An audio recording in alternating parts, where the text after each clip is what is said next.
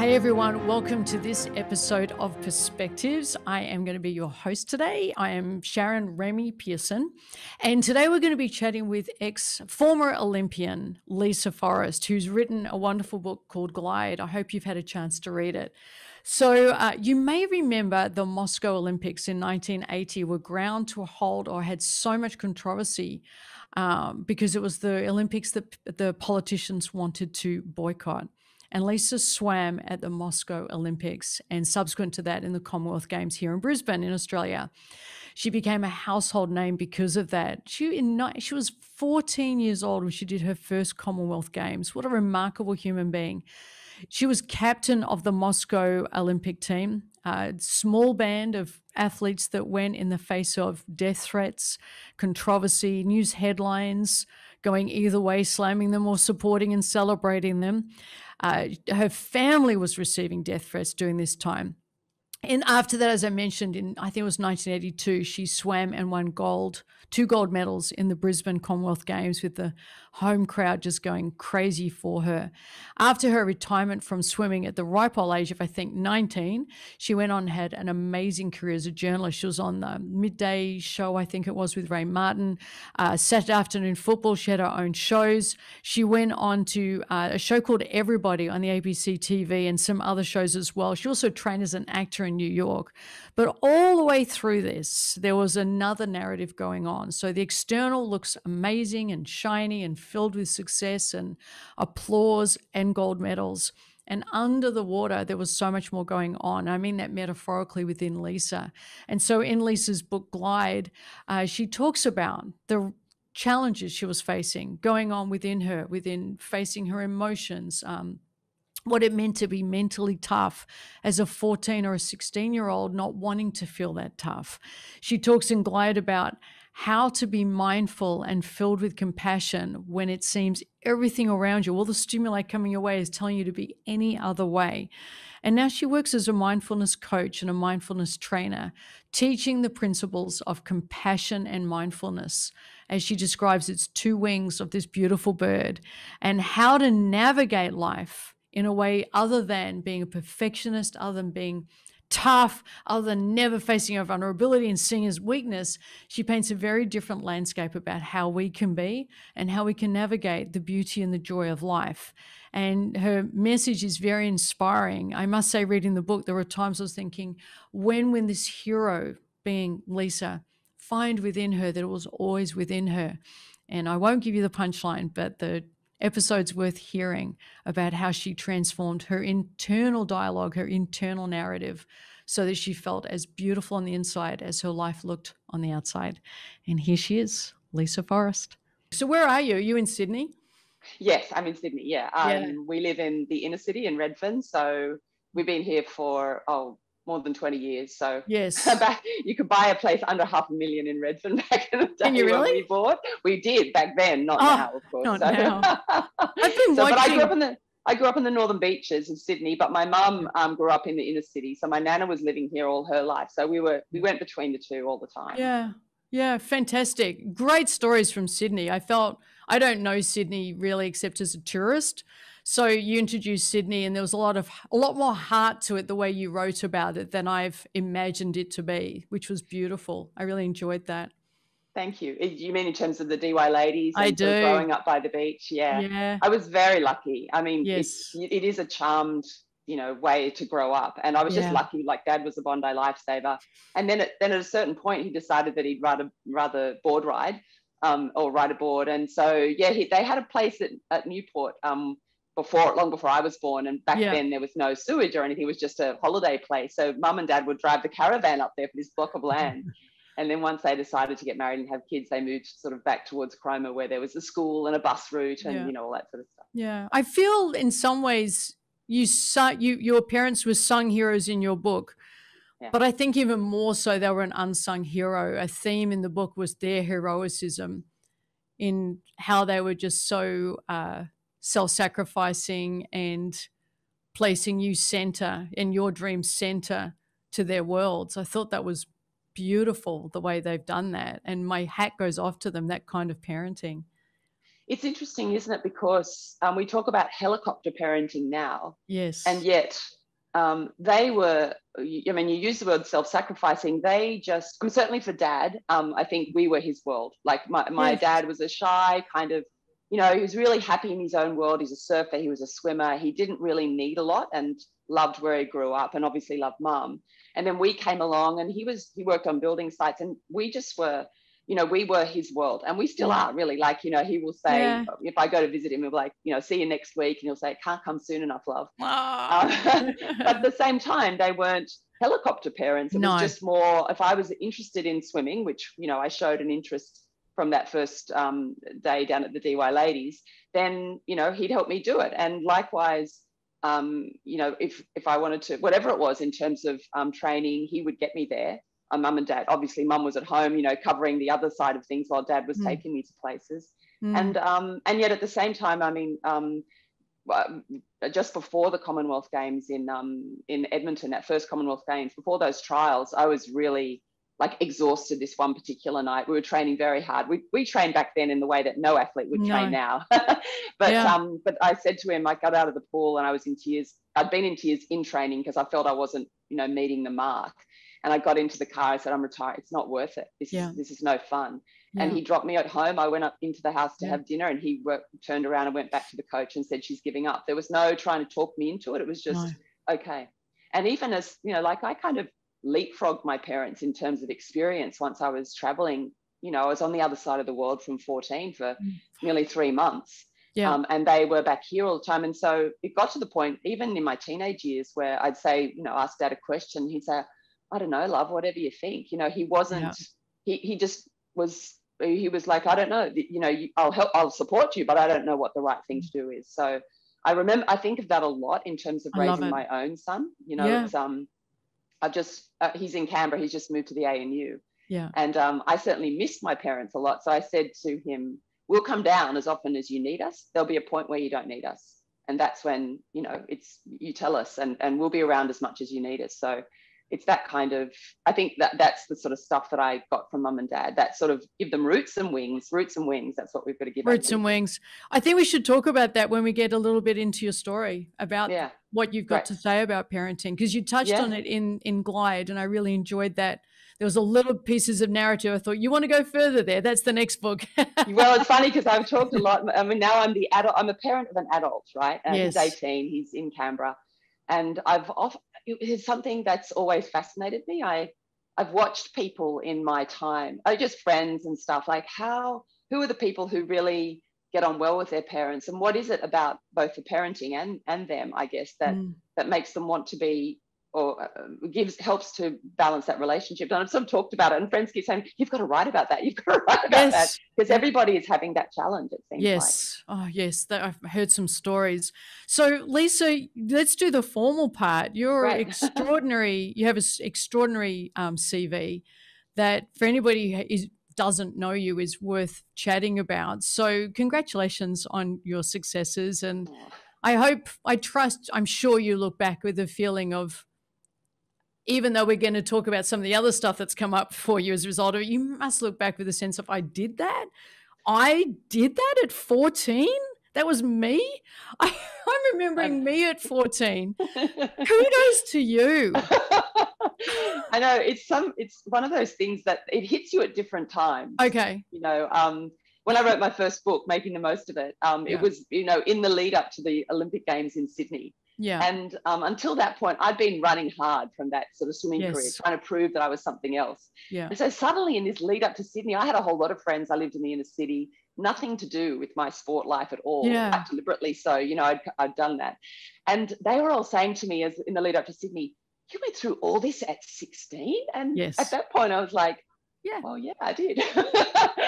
And even, you know, Mum and Dad, they were, because the Olympic Games, my Olympic Games was boycotted, or the attempt to boycott, there was a whole lot of drama around it. So that idea of kind of being even the parents of an Olympian was very different back then. So Mum and Dad stayed in a hotel for 4 days. I think Mum had found, you know, some hotel for them while they were going to the Olympics. And so there are visitors, you know, there, and when they finally chatted at breakfast and they said, oh yeah, our daughter was an Olympian. your daughter's an Olympian. So even they got to feel this sort of pride of that. But yeah, different times things will pop up and I'll say, oh yeah, you know, such and such, I'll tell a story. And my friend's like, really? Oh, or oh, something else you've done. Yes. So it's very nice. Yeah. So let's start back. You became a champion swimmer at the age of 14. I'm trying to remember me at 14 and what I thought was a big deal.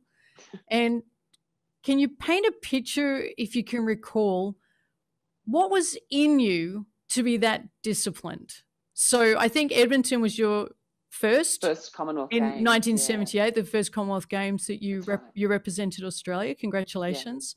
Yeah. And you had a silver medal in in backstroke. That was, I think, tended to be your specialty. Yeah, 200. Can you introduce us to how you could be?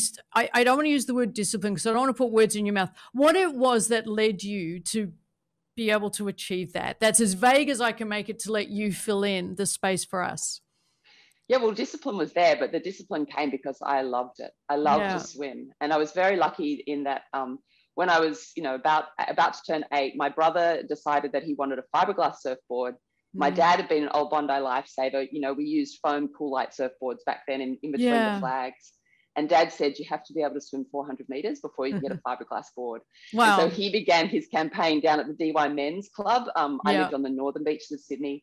Mum and the neighbours took him down there. They were members. And so he went down, he got his name in the paper, you know, in the results section of the Manly Daily. And so I decided I loved to swim, and I'd learnt to swim, you know, sort of before him. I was the older sister, so I guess there was some pride.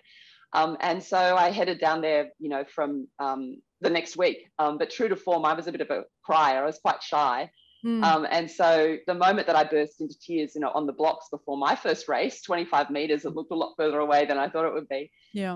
The DY ladies had a policy. They didn't let little girls walk away, you know, crying, fearing that they might not be able to do it. So they put an older girl jumped in the water immediately and said, come on, sweetheart, you could do this. Aww. And so she walked, you know, the gun went off. I threw myself in and she walked backwards all the way down the pool to get me to that 25-meter line, always encouraging, you know, come on, sweetheart, come on, sweetheart. Yeah. And of course, by the time I got there, well, you know, I cried all the way, although ladies told me that, you know, they love to tell the story that in her first race at the DY ladies, Lisa Forrest cried all the way to the finishing line. But I forgot that, you know, once I got there. And so I was down there the next week, and I was just, you know, obviously there was some talent there, but you know, it moved really quickly. I sort of almost won the under 8 25 meters of butterfly a couple of weeks later in that first couple of months. I taught myself to do butterfly from Shane Gould's book, Swimming the Shane Gould Way. Yeah.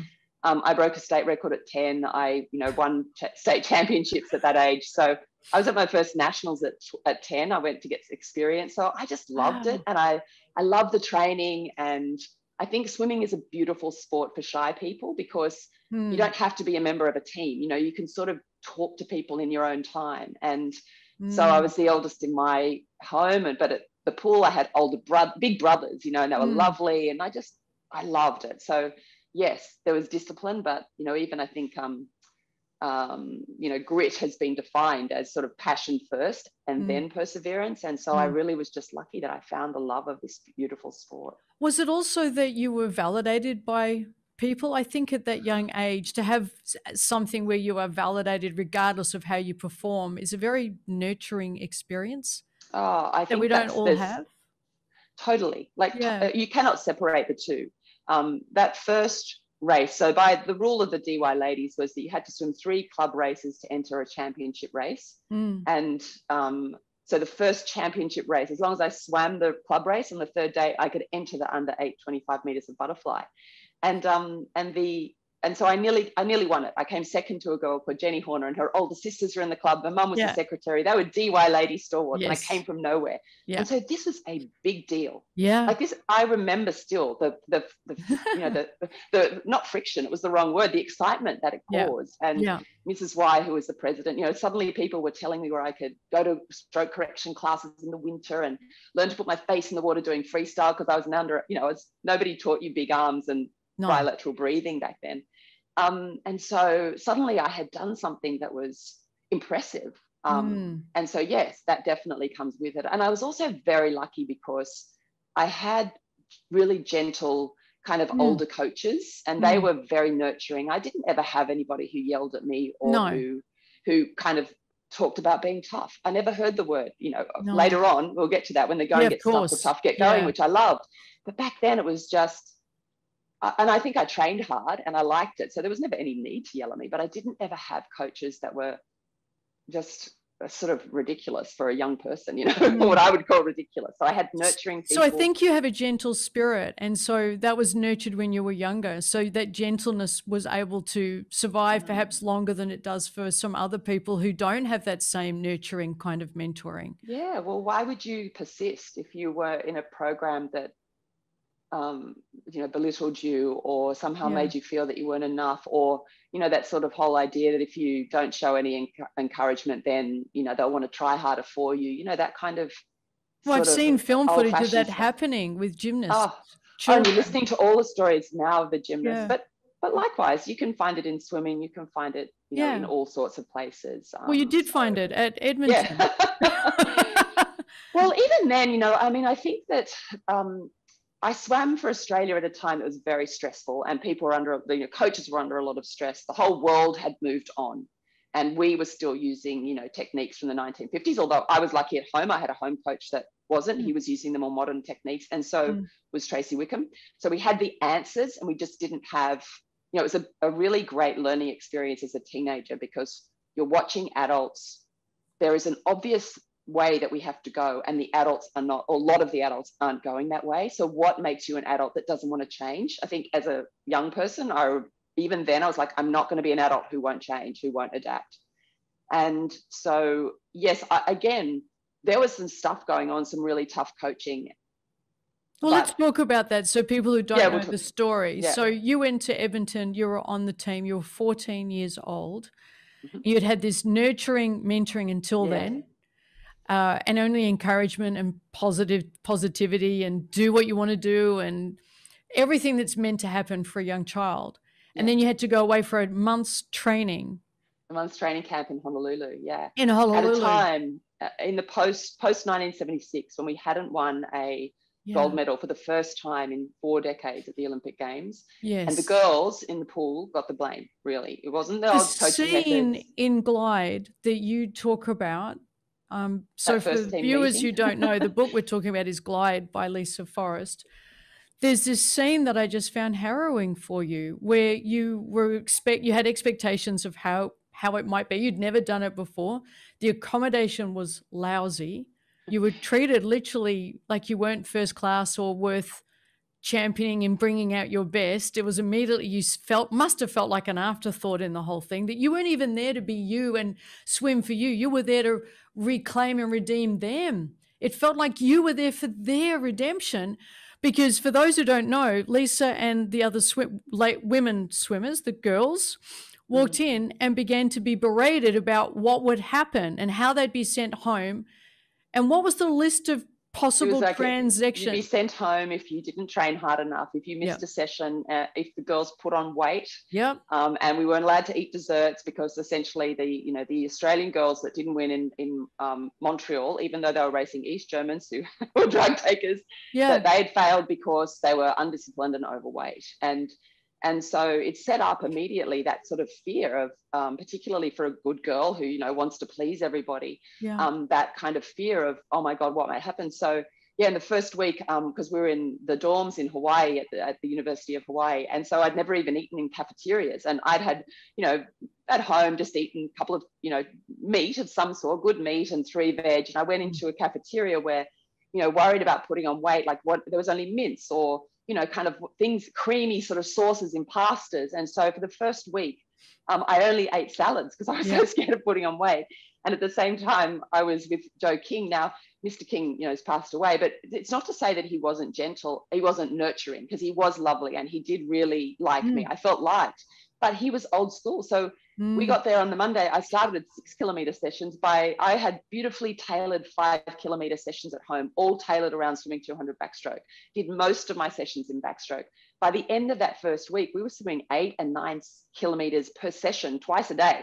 And I was eating salads. So I dropped half a stone in the first week. And so suddenly then we're like, oh, we need to look after her. She's she's somehow not, she is not coping. So, but in that way, it was more kind of eating. I didn't dare tell anybody that I was missing home, or You were 14 years old. But I was 14, but there were 15-year-olds, there were 16-year-olds, and that's how it was back then. Yes. And I think it is like interesting listening to many of the girls now talk, whether it's just the girls in a workplace or the girls in in sport, the gymnasts and things like that. We just accepted it as what you needed to do if you were going to swim for Australia.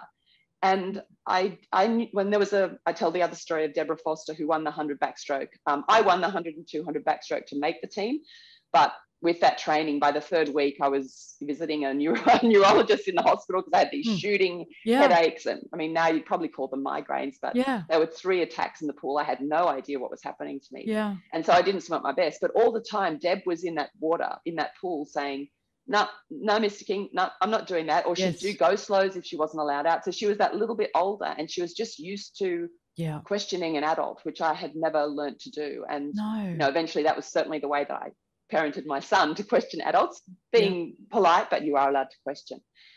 So that was something I had to learn to do. And she won that 100 backstroke. She was always once we got to Edmonton, she won the Commonwealth Games race.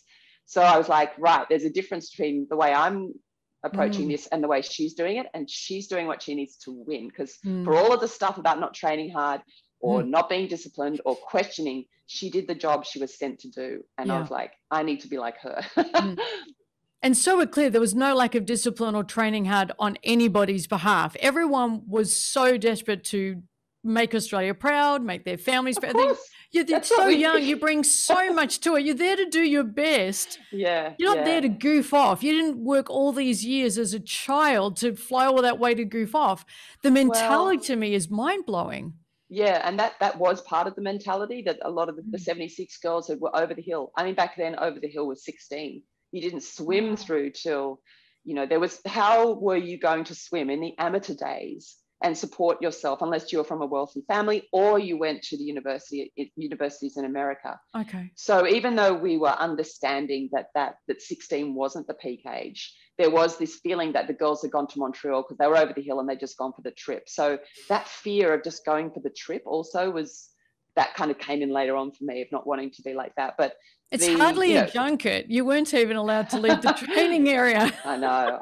It was, and you tell people that now, kids now, the athletes now are just like, what? Yeah. I mean, I think I talk at schools. Once my first book came out, I'd tell these stories, and you'd have, at first I thought I was talking to year 9s, and I'd say to the teachers, are they bored? They must be bored because they were not responding at all. And they're like, they're not bored. They're hanging on every word. They can't. You're describing Dickinsonian times. You're back in the dark ages. Exactly. And these were the amateur days. And yet sometimes I think, wow, there were some advantages to that, in the sense that you did have to swim while you're young, and then you got on with life. There wasn't this, how long can my career, keep going for? So when I finished at 19, lots of my friends were, just at university and just kind of new. So you were not 27 going into a workplace, not having done anything else, Yes. So there was some advantages to it. And I think sometimes also just the advantage that you start from love. Yes. I started from love. There was nothing in it for me or for mum and dad. So I wonder sometimes with parenting, whether there's so much more in it for the parents too. And also the lack of endorsements back then would have meant there was lack of social media, a lot less. I mean, we've just described awful in terms of those 4 weeks, but a lot of your space and your mind was yours. You didn't have social media. You had press headlines, but they're only once a day. Social media is this relentless mill of 24 hours a day, having opinions on people's lives that we don't know. You didn't have any of that. I think about them today, to be that age in the face of social media, endorsement deals, not wanting to let anybody down. I would have been incapable at 14 of having the maturity and the responsibility to understand what I was undertaking. Social media would have defeated me. To be in your position and deal with social media, especially with Moscow Olympics, which we're about to go to, just the relentless nature of the hate messages and the judgments, it's just excruciating for a child.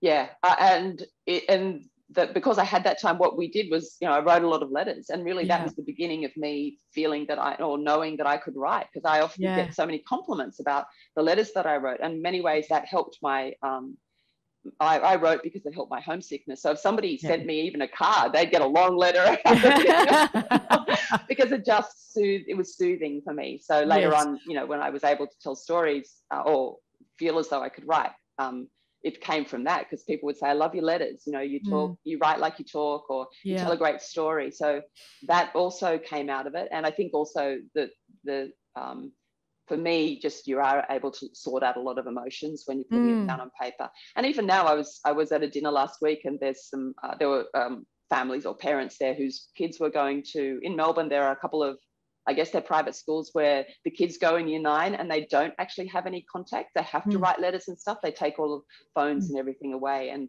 I think it's a really wise thing. Yes. I don't know how they manage with social media these days, the kids. You'd have to be really strong in putting it away or not having a phone.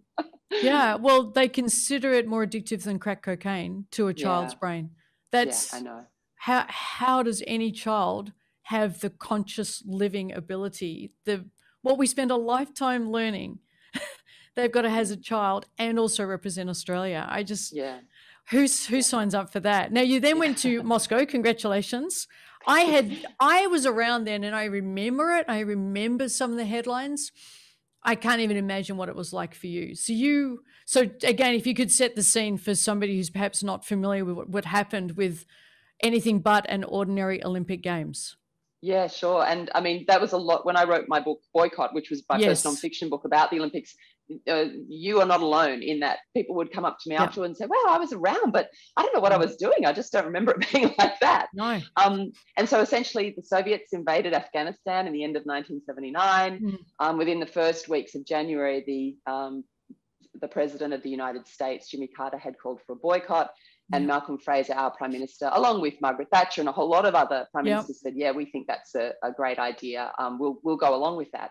However, Malcolm Fraser wasn't willing to make that decision himself. And likewise, Margaret Thatcher, the British Olympic Committee, said very early on, they were one of the first in March, we're going. Mrs. Thatcher might know a lot about politics, but she doesn't know anything about the Olympics. So get lost, essentially. But we were much gentler, or not quite as willing to go against the government. Our Olympic Federation took quite a while. So it wasn't until May the 23rd that those 11 men met and voted 6-5 that we would go. And during that whole period, so at first in the first couple of months, the trials were in March. So it was really just no point worrying about something until you actually make the team. And then once I made the team in March, and I was also named captain of that team when I was in year 11. So suddenly it was not, how will you go, but why should you go? So you're talking to the media. Here I am, the 16-year-old, getting a very fast lesson on geopolitics and where Afghanistan is, for God's sake. And also just, explaining to the community why we should go and why I should fulfill my little dream when the world was trying to fight communism. And, you could, as I tell the kids, you could swap communism for terrorism. The communists were coming to take away our way of life. And that, that's how we prepared, really. And so it was a matter of just, training for this event that you hope that you would get to. I'd be at home doing an English, assignment. I get a phone call. It was a person it was a journalist. Neville Rand's just put in $100,000 to the, Olympic campaign because all the sponsors were dropping out. So, wow.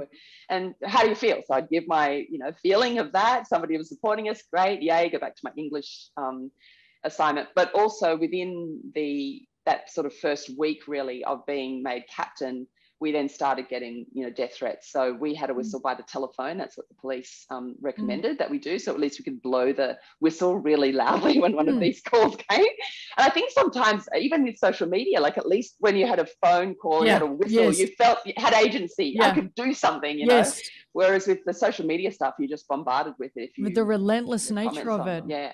So we were lucky in that sense. But again, it was my parents were just very common sense people. Like, well, I was allowed to go to the footy and I'd go to training and I'd go to the movies with friends. And eventually it was in that period where we first started going to see bands. You know, back in those days, you didn't have to, you could sort of, the bouncer let you in at the Best local pub, then you could get in. Best bands. Best day. So Australian Crawl and Split Ends and all of those bands kept me staying. Yeah. And then we eventually got on the plane to go on the 1st of July. But it was the 23rd of May, and then there was another meeting. The AOF agreed to one more meeting with the Prime Minister, and he tried to convince them again. And then they voted again. I think the vote was even less. It was more like 7-3. So the AOF was really, the members of the Olympic Committee were pretty angry by that point that Fraser kept pressuring them when he'd said that he wouldn't. And also, of course, the government was giving money to sports and to individuals to withdraw. Never given government money before to athletes. And so the first time that the Australian government ever gave money to Olympic athletes was to withdraw from the Olympic Games. It was crazy. It was a crazy time. It made sense at the time. I was your age, exactly your age.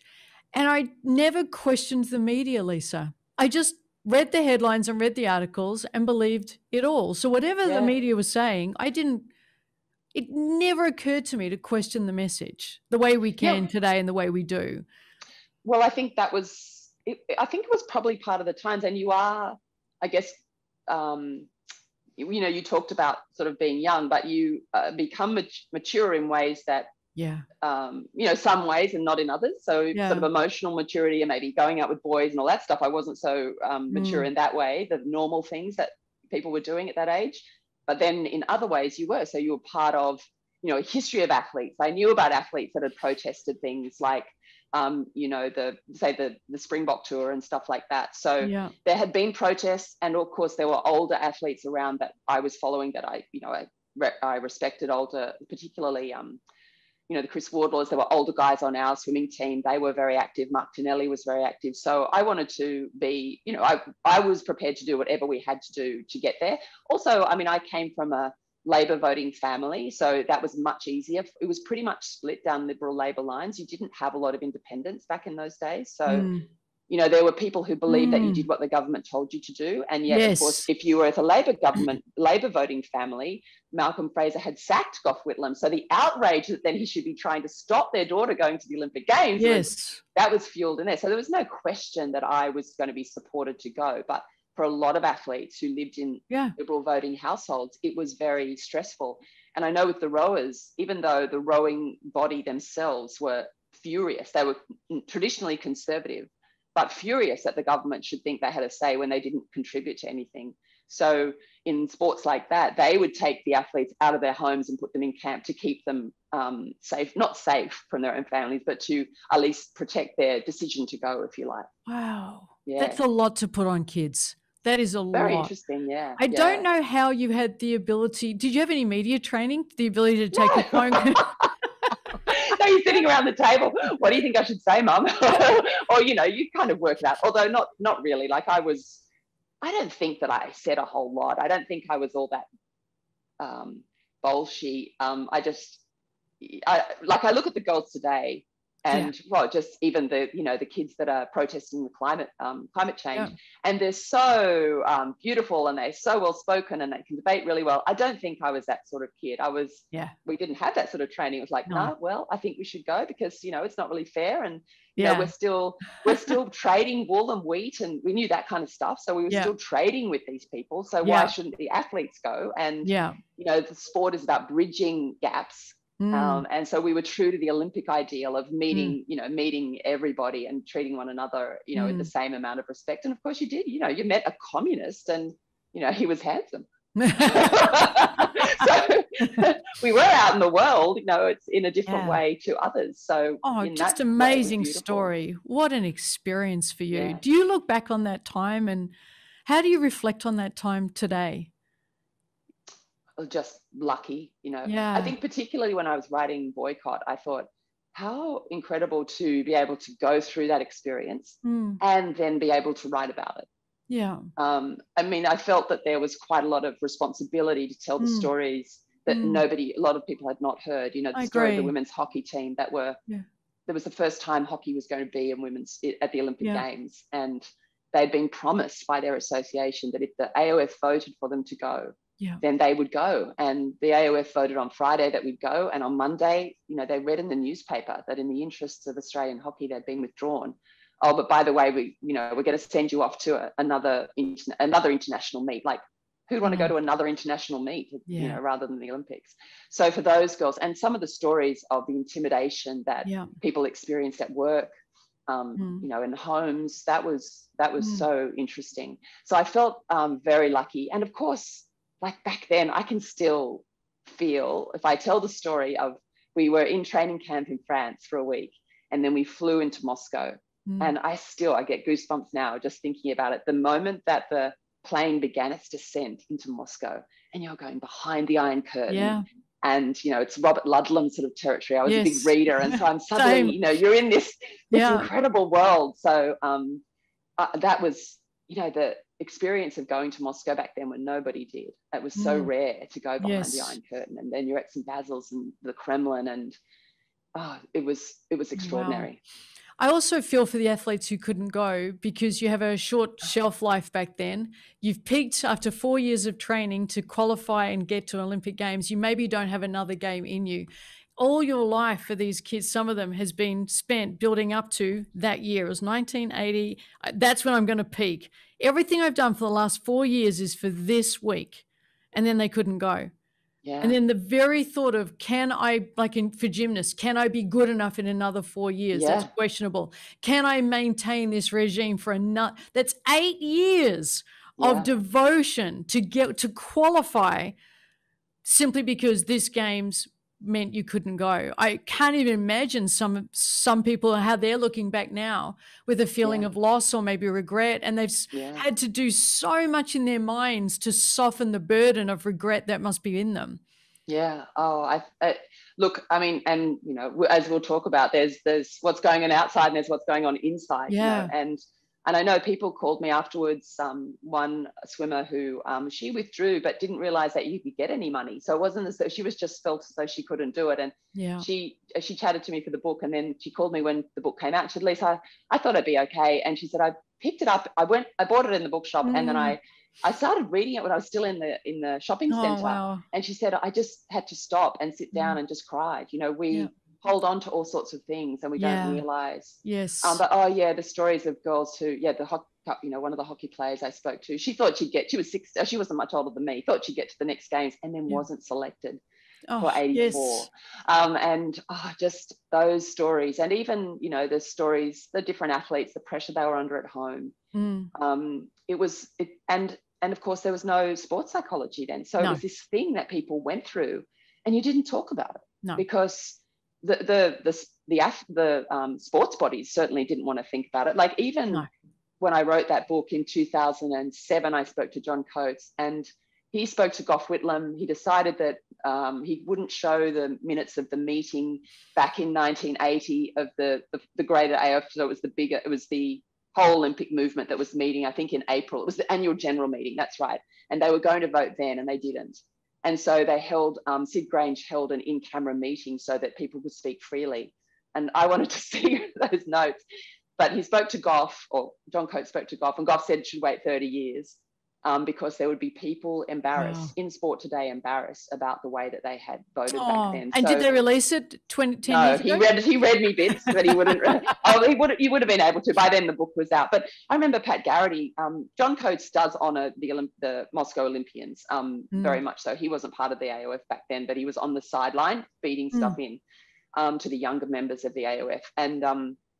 And he had at the annual general meeting when it was 30 years after Moscow, he invited me and he invited Pat Garrity, who was the head of what was called the Seamen's Union back then. And the unions had come in support of us because the sponsors were dropping out.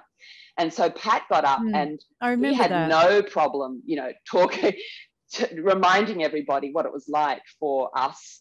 And you could feel the tension in the room then, like they didn't want to be reminded of what had happened. And look, that's everywhere, isn't it? If we talk about how we're treating our First Nations people, we don't have the maturity somehow or the capacity to be able to hold something that happened then and actually just go,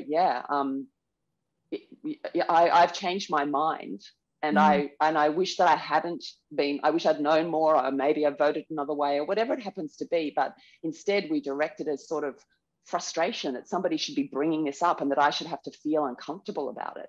And yet that's maturity, isn't it? Being able to hold all that arises and actually just reflect on it in a way that's mature and sensible, common sense. Yes, and we only do that at the rate that we're prepared to do that. We can't hasten maturity. We can't hasten adulthood, no matter what the number is, how old we are. I was speaking with my husband this morning. We were having a cup of tea together, and we're just sharing the things that we think are so common sense today, and we know are us taking responsibility, and we know that that's maturity. That was beyond just 5 years ago, Lisa. So I never judge anyone who struggles with what seems to be the way it is. That cognitive dissonance, I'm really respectful that can't be broached just because I think they should, or because I think they should know better.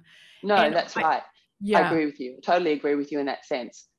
I guess what I'm speaking about more is, well, that's where compassion comes in, isn't totally. it? Totally. We have to, we need to be compassionate. Everybody has come from a different place. Yeah. And so their way of relating to the world is based on the way they've been brought up and the way that, certain emotions have been allowed to be expressed in their home. Yes. And so forcing it on somebody else, you're right, it's counterintuitive because people shut down even more. Yeah. So it's that kind of, I'm not going to think that way because I am just so angry that you've even made me feel uncomfortable. And we can, talk about that. Yeah, we will. Mindfulness. Yeah. And at the same time, you're right in terms of, where I think that as a nation, I think as parents, even the notion that we will all get old.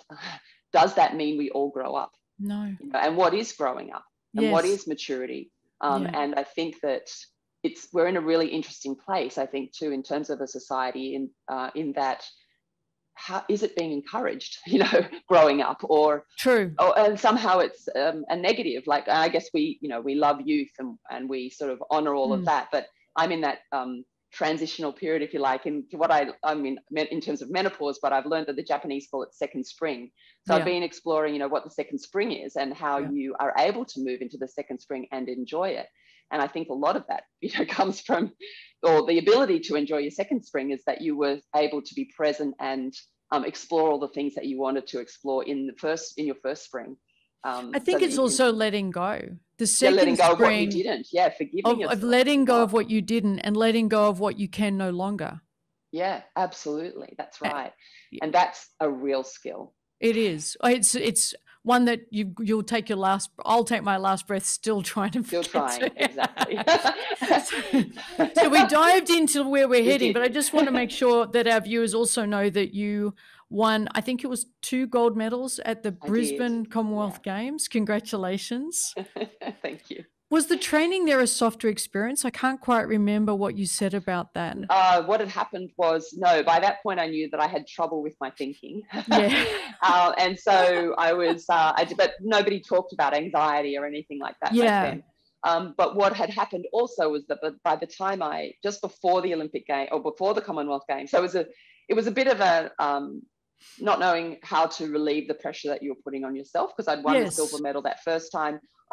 When I was 8 years old and I saw those girls at the Olympic Games in 1972, and I thought, I want to do that. Yeah. I'd made the calculation that 1980, I don't know that it had been decided, it was in Moscow at that point, but 1980, I would be 16, I'd be in year 11. Yeah. That was the games I could go to and get on with the rest of my life. Yes. But once the silver medal happened in 78, everyone said to me, oh, you'll go one better in 4 years. So suddenly that, is extended. Oh yeah, I'll go in 4 years time. And it's Brisbane. So, although I must say at the time, I was like, Brisbane? I can go to Brisbane anytime. I want to travel somewhere. Yeah. So I had no comprehension of the magnificence of a home crowd. Yes. But I was sort of struggling because I'd done my HSC that year before. I'd taken time off as mum wanted. So I finished in the top 10% in the state, did my HSC, that was up to the Olympics, and then went back into the pool to, go one better at the Commonwealth Games. And so even though I felt like I had all of the reasons that I should be motivated, you know, for the first time, mum and dad would be able to see me swim for Australia. You know, I was trying to go one better and win a gold medal, all these sorts of things. I just had this heavy weight on my shoulder and I did not know how to relieve it. And then Rocky 3 was released in the cinema just about a month before the trials. Now, I'd been swimming like a dog. And so I was really struggling, and I was okay once I got to the pool. That's what I couldn't understand. Like once I was in the water, I was fine, but it was in between those sessions, I was torturing myself. And then Rocky comes in, and it's pretty specific to my moment. If you remember Rocky 3, I do. You know, he's Clubber T has come in, or Clubber Lang, isn't he? Mr. T was playing Clubber Lang. Yeah. And he'd beaten Rocky, and of course Mickey, his trainer, sort of died in that opening scenes of that movie. And Apollo Creed comes back, and he's training Rocky because he's pretty angry with the way that, you know, Clubber Lang's sort of behaving. But Rocky's just not there. And then, you know, his beautiful wife, Adrian, sort of forces him to tell her what's wrong. And he says, I'm scared. Yeah. You know, I'm scared. And she says, look, you know, in the years ahead where it's just going to be you and me, and you can handle losing, but you can't handle walking away. And so I'm in the cinema. I thought I would just be going in to enjoy Rocky. And I'm just like, and so it tells the story of the champ coming back. And I think, you know, I was able to process things I didn't even know how to say. Yeah. And I walked out of that cinema, and if you like, in flow, like we didn't have a word for that, but suddenly I had no doubt. Rocky had reminded, you know, my body and my mind that I knew how to win. And so I was just on a roll. From that moment, everything became easier. My energy was back. And I came second at the trials in both 100 and 200. And it was, you know, it was kind of interpreted as like, oh, yes, so then, you know, the successes have now moved into their rightful place. And I was but I had been swimming so badly that I knew I was just like on the way up. Yeah. And so it was really interesting. And so, you know, it all went so beautifully. I won the 100, which I had never expected to do. And that was just pure thrill and sort of just elation and surprise and all of the joy that comes with something so unexpected. But the 200 was interesting because it was more, you know, it was the race that I was expected to win. So on the other side of that, once I'd won, I didn't have that same elation. It was always interested me that I seemed to just be so kind of like I'd done it. It was a sense of satisfaction, because later on I learned that contentment and satisfaction is almost a neutral feeling. It's not something that we strive for in many ways. And so I sort of was a bit surprised by that, but nevertheless I'd won my gold medals. And later on I would learn through mindfulness and compassion, oh, right, that's contentment. And it's okay to just be in that place. It just means the job well done, you know. So did you question yourself not feeling more excited at winning the gold? Oh, there was no, there was it. I still remember being on the, you know, at the end, and mum and dad are jumping up and down. And I was like, try, please get there. I was like, no, there's nothing there. It's more just, I did it. You know, I did it after all those 4 years. I hung in, I got there, and it was done. It was still obviously happy and content, I think. One of the things you write about in Glide, and I love this, is we tend to discount neutral moments. We discount the neutral emotions. And I often have people a lot say to me, so you excited? Because there's lots of good things. Are you excited? I don't want to disappoint you, but that's not the word. It feels we're heading there. And it will be what it will be. But I really have tried to knock off the extremes, because I don't want this in my life. I want more this about the externals. It seems exhausting to live on a roller coaster of extreme emotions. So I do get what you're saying. I'm just surprised you had it so young, a feeling of, Oh, and I think, well, I was scared of it because it doesn't feel right, does it? It should be, I should have been like I was in the 100. There was that. Yeah. And yet it wasn't. So you just was like, no, that's not there. So we'll just sit in what it is. And then I felt the same way. I remember again when I was pregnant with my son. And I felt like it was because I was 38. It had happened in the first month. My best friend had been given no time to live. And I was like, what are you waiting for, Lisa? Get pregnant. Or, you know, try. And we thought it'd be months because I was so old. Not old, but old for having a child. And that feeling of when it actually happened. And I remember driving along South Dowling Street after I'd gone to tell mum and dad, and there was this beautiful pink sky. It was sort of June, and it was twilight. And I remember thinking, wow, how had I managed this? Like I wanted to go to the Olympics. I got there. I wanted to write a book. I got there. I wanted to be a sports reporter. I did that, and all these things. And you actually then managed to be pregnant and have a baby, which had not been on my bucket list at all, you know. Yes. And there was that feeling again. And I mean, I must say I was a bit scared, like, what if I don't want to do anything else? So I've now learned I don't have to fear it. I had a similar feeling just Mother's Day, you know, just gone past. I was actually by myself. My son was in Canberra. He's studying down there. My husband was with his mum. She'd had an operation. And I was just with my sister. We were up at Lennox Head, and my husband was only 30 minutes away. But I had this beautiful morning of, I woke early and I thought, I'll just go to the cafe and read this book that I was really enjoying. And I was sitting there in, you know, in the cafe, there's lots of young parents with young kids. And I was feeling so like my job is done. I've raised a beautiful boy. He's, you know, everyone keeps telling me, you know, how terrific he is. I think he is, obviously. You know, his girlfriend's best friend said to me, I couldn't ask for a nicer guy for my best friend. So, you know, you've done the right thing by the girls, which is really important, I think, when you're raising boys. Yes. And it was that feeling of, I was not scared of it at all. It was just that really still feeling of job well done. You've good on you. Job. Yeah. So I think that learning not to be scared of it, as you say, the contentment. Yeah. Well, I think it's worth sharing the viewers now why that's such a big deal in your life to get to that point. Because Glide, whilst it talks about the highs and the lows of the external world, I think the conversation that's worth having with you now is there is a very different narrative going on within you during this time. And maybe I'm putting words in your mouth, but I just get this sense that you've been wrestling with you all through that journey. So you were not just competing in a race, you were competing with yourself, with how you suppressed emotions, with how you denied yourself the painful thoughts. That I can't even imagine how you go out from the blocks planning to win when this isn't working for you. And for a while there, your mind did not work for your success, for your ultimate support of you. No.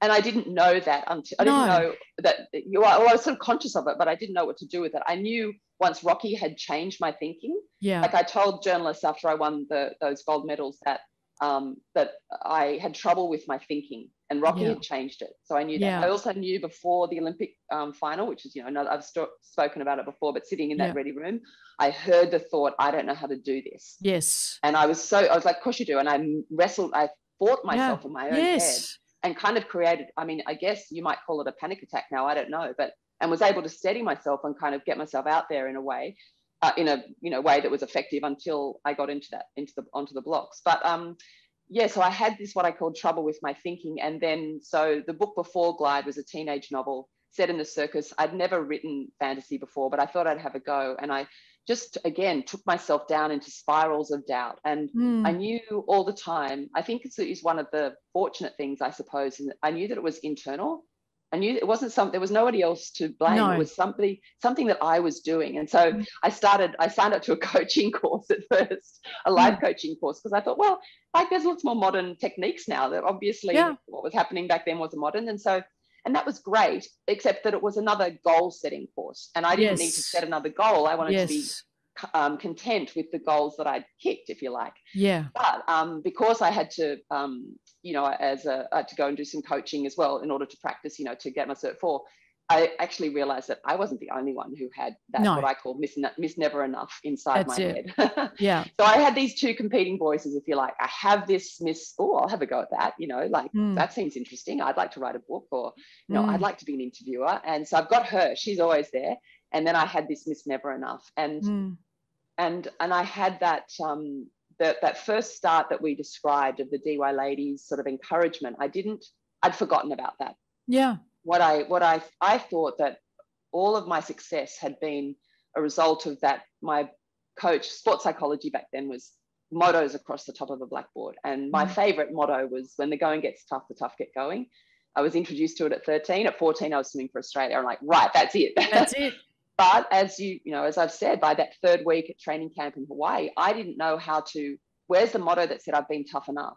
Yeah. And so more often than not, I was driving myself into the pool, into sort of exhaustion and getting sick. And by the time I had Terry Gathapol as a coach later on in the lead up to those the Olympics and Commonwealth Games, he would tell people that, you know, you've got to be careful of her because she'll drive herself to illness.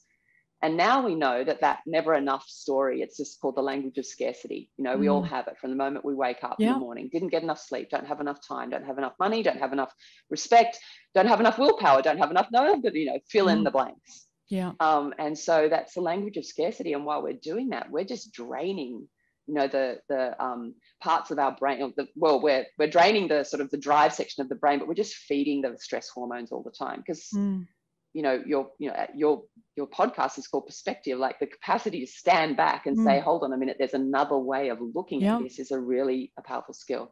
So I did the course, and then through that coaching course, I was introduced to, I did a webinar. It was non-compulsory on something called mindfulness-based stress reduction. Yeah. And I still didn't get it at the end of the class. I was like, I don't see why I have to sit still. Like, why do I have to sit down and meditate? I don't get it. So it's worth mentioning here that up until then, you had you used exercise as a way not to be with yourself. And I wonder how many people are listening to this. Insert your choice of distraction here so you don't have to be yourself. And you also mentioned in Glide, the study where how long can a participant sit in a room alone? Yeah, and they're told there's a buzzer there they can press that will give themselves an electric shock. And some people didn't even last 5 minutes. They'd rather give themselves pain than sit quietly with their thoughts. Isn't that incredible? That was the University of Virginia, I think it was. Study always blows me away. And blows you away. Blows me away that most people, it was majority of people, would rather give themselves the stimulus of pain, the distraction from just being still with their thoughts. And there's the other one too. So I thought the other one that was interesting was, I think it was the Harvard study. It was around 2010 now, so it's quite old, but it was, you know, many people with an app on their phone. So every so often it would pop up and say, is your mind on task, or is it, are you distracted? And I think it was 48% of the time we were distracted. Yeah. And the distraction was not helping us be happier.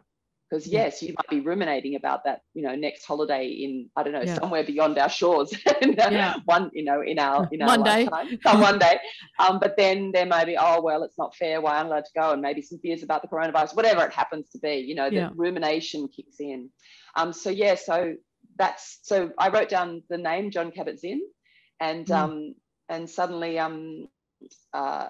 so I went to, that's right, after the webinar, I went to Audible and I looked up all the books of it. Maybe this Jon Kabat-Zinn has a book, and of course he was the grandfather of mindfulness. So he had millions of books, but lots of them were abridged. So I chose the only unabridged book and started listening to it when I went walking the next morning. I think it was the Adventures of Mindfulness. It's no longer available on Audible, by the way, because I wanted to read it Audible before our chat. I think it's on Sounds True now, because when I went to find him, when I went looking for him, now you tell me. I was trying to get the quote. I know. Well, it was interesting because I went looking for. Eventually, I actually emailed Jon Kabat-Zinn, or emailed the Center for Mindfulness to get his approval. So it was tricky to find, and they were surprised actually, I think, that it was on Audible at the time. Anyway, the story was that I then go walking the next morning. Chapter 3 starts with a basic breath meditation. I'm supposed to be sitting down. I'm walking, saying thanks very much, but I can at least feel my breath and walk. And he says, okay, so we're going to feel the breath, and so, you know, I'm feeling the breath, and he said, now you might be thinking, oh, this isn't too bad, you know, I'm feeling my breath, and I was like, yeah, that's what I'm thinking. And he said, well, that's great, except that's a thought, and we're not trying to think. We're just trying to feel the breath. So let's just let go of the thought and come back to the simple feeling of the breath. And I was like, what did he say? I can let go of the thought by coming back to the breath. Yeah. And I mean, I was on the corner of Oxford Street and Moore Park Road up the top. I almost did circles. Like, why didn't somebody tell me this 30 years ago when I was sitting in the ready room before the Olympic final, that I could let go of a thought by coming back to the feeling of the breath?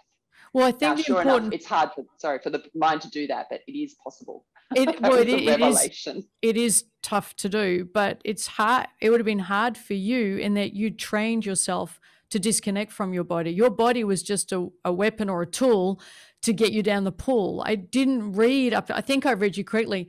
You'd never learnt or experienced being in your body. You were here knowing what you had to do, inverted commas, what you felt you had to do. But that at no time had you taught yourself or had the experience of or been exposed to this idea, all of me is here, not just the bit that's got to think my way through this panic and I hope I don't let everyone. That isn't all of you. This just became a tool. I think my feeling as I read it, Lisa, was everything below here was simply a weapon or a tool to get the job done, the next job, the next job, the next job. Even exercise was treated that way. And so to just have that ability, did you do it successfully in that first time? I can't imagine you did, that you actually sat and felt your body. It would have been an alien, surreal experience to even know that was a conversation you could have with yourself. I think that definitely privileged this, although I think one of the things that I found interesting about practicing mindfulness is that I did not know that I could learn to regulate an emotion in exactly the way that I had regulated myself through a race. So I trained my body to remain equanimous, or to maintain equanimity all the way to the end. Even when I was screaming with pain, or my thoughts were like, I don't want to, I want to give up, or not that I ever thought I wanted to give up, but toward the end of a race when it's really, really tough, I trained myself to keep your stroke long, keep your breath long, you're checking all the time. And I didn't know that I could do that with an emotion. Yes. In the moment that I was feeling anxious, as you say, the trouble with my thinking, I didn't have trouble with my thinking. No. What I have what we all have is a habitual way of thinking that protects us.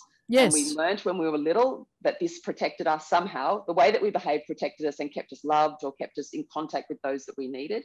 And what I didn't realize was that it was just a habit to actually stop myself from feeling, as you say. But if we actually can drop into the body, when the going gets tough, the tough get going. I've now reframed, in terms of when the going gets tough, the tough drop into the body and feel what they're feeling. Yeah. And it comes to an emotion, right? And so if I'm feeling really worked up, then there's something going on in the body. So can I drop into the body and just feel what's going on? So you're absolutely right. I had no connection. It wasn't the breath meditation that I had such trouble with. No. But when the body scan, he had a body scan at the beginning of chapter 5. And I started doing that and I was like, can't feel anything. Yeah. Oh, well, I must be doing it wrong. So I didn't do it. Yeah. So eventually, once I started doing mindfulness-based stress reduction, the body scan is the first 2 weeks. And I was just like, I can't feel anything. What's going on? And so I was so excited when finally I felt, a tingle in my big toe. So I was so disconnected from this that it took me a long time to actually come back into my body. And now, I have so much more. I can just do it all the time, which is really nice. Like, it's just a skill now. And I think that when you say about whether you can do it or not, I think one of the wonderful things about this whole practice of mindfulness and compassion is that it's really like advanced common sense. Buddhist psychology is known as advanced common sense. Yeah. But it's really forgiving in that we're human. So the mind wanders. It's going to wander. That's okay. The moment you wake up and find out that you are not in the present, come back to the body, come back to the breath, come back to a sound, whatever it is that you have chosen as your anchor. And I found that I call myself a recovering perfectionist. Like, I just think it's a beautiful practice for perfectionists, because guess what? We're not perfect. So I had this idea that I had to be perfect when I was a teenager. Of course. We can't. What a relief. Yes. One of the quotes you put in the book that I love is, between stimulus and response, there is a space. In that space is our power to choose a response, by Viktor Frankl. That's one of my favorite as a coach. So good. That is pretty well my central philosophy, that there's a stimulus, and that immediate, what I call reactivity, right there, that reactivity that creates the mess, the drama, the noise in our lives, or distracts us, or prevents us being our truest selves. You don't get rid of that. You pause and you start noticing there is a space before that where all the gold is. The treasure is in that pause. I'm saying that to myself right now as much as anything. I know. We have to remind ourselves all the time. And what I really love about is that one of the, I think, we call it a superpower. I do, is curiosity, because when you're practicing, mindfulness, it's just an awareness practice, right? So being aware of what is arising right now in this moment. Yeah. So, I might be, in my mind, am I talking too fast? I have a tendency to talk too fast. I'm checking in with that all the time as I talk to you. But rather that the way to actually that wasn't necessarily the best example. Yeah, because that's already the reactivity is kicked in. It's the bit before that. Yeah, so it's more exactly. So I'm just making sure that in my body I'm breathing, I'm feeling my body in the chair, I'm feeling my feet on the ground. And it's more that moment where you're in an argument with your husband or your son and something is on the tip of your tongue, but if you say it, you're going to wreck your marriage for the next 24 hours or maybe forever. So that capacity to go, I'm feeling, what am I feeling? When I say what's going on, that's curiosity. So the tension when the stress hormones are activating is we're contracted. And the moment we go, what's happening?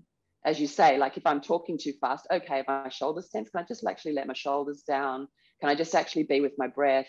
Can I just feel what I'm feeling? Say it's anger or frustration, or, your children are not behaving in the way that you want to. Can you actually just come back? What's going on in my body? And the moment we turn fear into curiosity, of course, we open up and we're able to, the contraction goes, we've got space between stimulus and response to actually then choose the best way to respond in that moment. For me, it's also, I'm going to add a dollop of, I give myself the pause to recognize one of the hardest lessons a human being can ever learn. I think I know what you're going to say. Stimulus was not the reason for my response. Well, that's right. The stimulus is never the reason for the response. As hard as that is in the moment, but you don't understand. But if you knew what happened, if you knew what they should never, all of those moments, however extreme it is, this is so tough. We still have a choice. And that's what Viktor Frankl gave us. That was his gift of that book. The choice is not in the stimulus happening, not necessarily. Shit's going to happen. The choice is in how we respond over and over and re-choosing and re-choosing and re-choosing. And to me, even understanding, to interrupt you, that understanding that it's actually triggering something, from the past, from another time. Exactly. And just being able to forgive yourself at that moment and go, oh, right, that's interesting that's arising. It's got nothing. Nobody is going to behave in the way you want them to all of the time. And I think that's what the Buddha observed, 2,500 years ago. Life is inherently unsatisfactory because and unfair, everything, and painful sometimes. And there's going to be moments of joy, and there's going to be moments of incredible beauty all around us if we are open to it. So if we're stressed, then our attentional resources are so narrow and so focused on that stimulus, perhaps. But if we can look around and go, wow, what a gorgeous day it is outside. I can hear the birds. I'm alive in this moment, and I'm feeling my body. And what an incredible thing the body is, that I don't even have to pay attention and it will breathe for me. Yes. That there's where you have agency, as you say. You're empowered. You actually can. And I think that's what appealed to me, because as an athlete, you are training your body. You're interested in that. You've got an awareness practice already. So the capacity to actually go, oh, well, actually, I'm training my mind as well. It's just like doing a bicep curl. It's doing like anything else. And I think once you understand that in fact, there's a whole lot of things I can't control. There's something I can control, and it's right here. That's not the in a only way bit. that I'm going to be limited. I'm going to be rigid in that control, but I can control my response. And I can even set have an ideal of the way that I want to respond, like a belief about how I want to be in the world. And I think that's, we're talking about second spring, that there's so many people that you hear going, oh, I'm not noticed anymore. I'm not this anymore. And you go, well, actually, I had a friend, a mother, she was reading about menopause and all the things that were going to go wrong long before it arrived. And so then she was saying, no one's noticing me anymore. And then I saw her one day for a coffee. She said, this bloke said to her, she walked past, it's okay, love, things aren't that bad. So we can carry stuff aside us that might not have anything to do with what's going on. And so we're going to lose this moment reflecting on what wasn't and what isn't. One of the things my husband and I on a good day do, we take this quote, between stimulus and response there is a space. And if one of us says something that could create we decide there's reactivity because of what they say. I'm not going to say they caused my reactivity. Although when I'm arguing with him, Lisa, and I want to win, he caused my reactivity, just so we're clear. Just so we're clear. It depends on the day. Always have to know that spot, yeah. Exactly. But there's something that he does, says, whatever, and I can feel my reactivity. What we're both doing now is stretching the pause out. So instead of, it doesn't happen all the time. So anyone's listening thinking we're nailing it, no. Flawed as. But more and more we're expanding the pause. So I might, if he says a thing that I think's incredibly dumb and offensive, which is what he's going to do, it's never me. I am going to slow down the pause and say, I can feel myself about to really fire up right now. Yeah. I'm just going to give myself a bit of space, and I'm just expanding the pause in slow-mo. Mm-hmm. And I say, we need to slow down our speaking. We need to breathe. Because right now I'm about to do my thing, which will mean you'll do your thing, and this pause will be gone. So this, to me, is the game changer for every relationship, not just with ourselves, but with others. And I've done it with a couple of friends as well. It's like, man, I can feel myself heating and rushing into that space right now. And I do it in coaching as well, by the way, Lisa. I'm sure you do as well. Okay, something you just said then, I can feel something come up in me. Rather than respond straight away and think I'm coaching you, I'm going to acknowledge this is me right now that just rushed to expand in the space. So I'm just going to take a couple of breaths, sit with what came my way and what came up for me, feel what I'm feeling, and I'll let you know when I'm back and fully present and capable of giving you my very best self once more. So we're learning to really slow down that pause and articulate what's going on in that pause. And I do it in my coaching, and I do it in my relationships, and I do it with myself.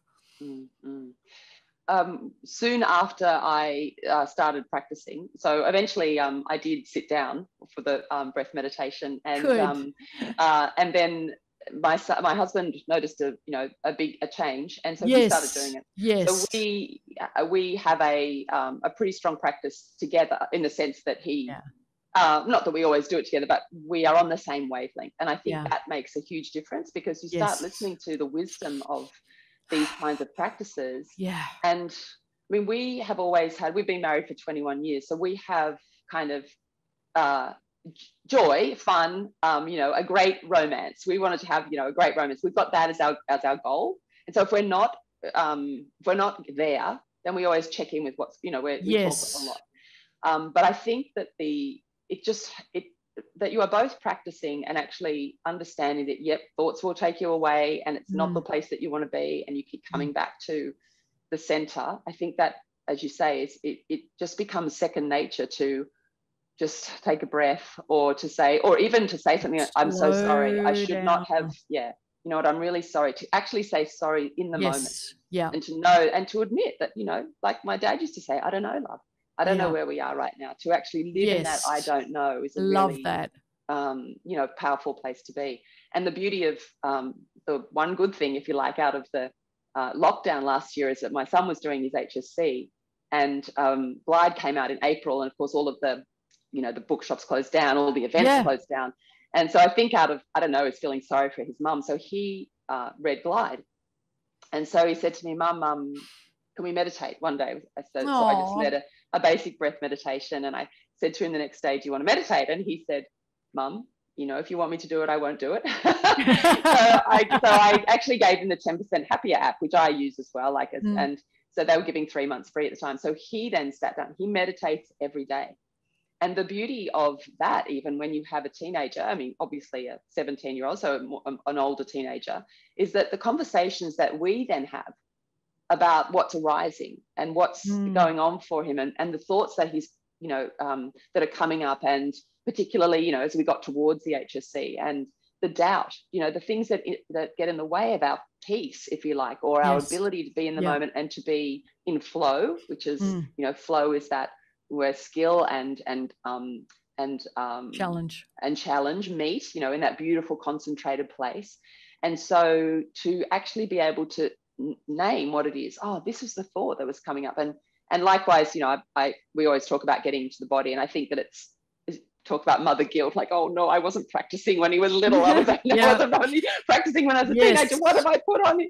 But I keep saying to him, come into the body. So can you come into the body? And he gets frustrated with it, but we know that, we know that's the place to be, because then once that slows you down, as you say, you're back in the present again. You're not racing with your thoughts. And it's I think in that way, just being aware, the awareness of what is arising at any particular moment, so that you know how to proceed in the wisest possible way. That is a skill that all of us need. Yes. And with compassion. We haven't talked about that. We need to get to compassion. It's the only pathway to peace. Yes. Everything that's going on within ourselves is pretty well global. It's all true. So you describe a bird in your book, in Glide. You say there's a bird that has two wings, and one wing is mindfulness. It's that pause and what you do with that pause and how you fill it with presence to self. And I'm paraphrasing, obviously. And then the other wing is built on compassion, and particularly self-compassion, which the DY ladies brought you when you were a child, and then you unlearned it and then relearned it. That's how I envisioned you would describe it. Totally, I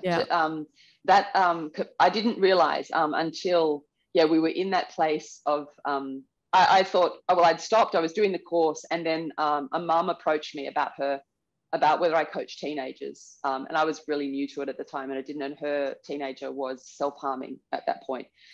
And so they were with professionals in that sort of area, so they were beyond what I was skilled at the time.